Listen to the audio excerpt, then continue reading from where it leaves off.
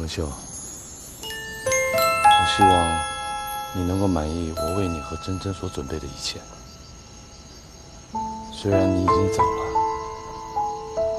但是无论如何，我都希望你能够保佑珍珍，她能够平安的回来。我已经失去了你，我不能够再失去珍珍了。文秀，俊达。 珍珍的房间已经准备好了，你看还缺什么东西，我再去准备。女孩子家的心思，我哪能懂啊？还是交给你啊，由你去做主吧。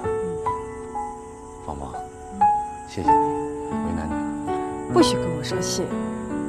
珍珍既是你的女儿，我从来就没有把她当做外人。这些天呢，我总在想，如果走的人是我。 思琪没了妈妈可怎么办呢？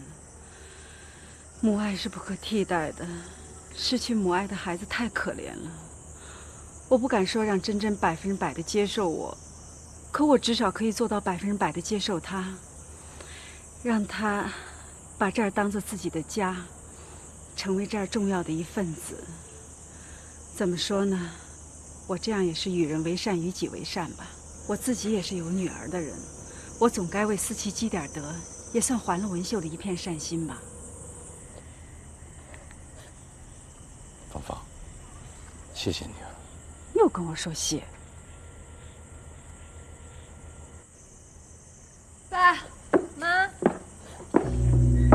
你们还真打算把她接回来啊？房间布置那么漂亮，你们要干什么呀？思琪，你怎么又喝这么多的酒？你看看你现在什么样子！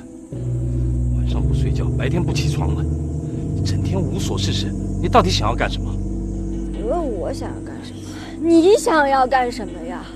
那种女人生的女儿会是什么货色？你们接她回来干什么？还有爷爷，为了她去待在那个什么鬼地方都不愿意回来，为什么呀？不要问别人为什么，先问问你自己。我真不明白，我陈俊达生了2个女儿，为什么差别这么大？ 王珍珍是宝，我陈思琪是草。给我站住！我告诉你啊，我要你明天跟我到王家寨去接珍珍回来。我不去，我绝对不会去的。你凭什么要我跟她低头啊？凭什么要我去接那个你的女人回来？我绝对不会去的。我才是陈大大小姐，我才是你们的亲生女儿，我不会向她低头的，我绝不。 俊达，你别再发脾气了，你身体不好。思琪，再怎么说，就算珍珍回来了，你也一样是爸爸妈妈最疼爱的女儿啊。好了，别再惹你爸爸生气了。我们应该给你文秀阿姨去上炷香去啊。我不认识什么文秀阿姨，不认识她，我告诉你，我就不认你。你要是明天不跟我去王家寨接珍珍回来，我就把你赶出陈家大门。 让你永远都不回来，俊达。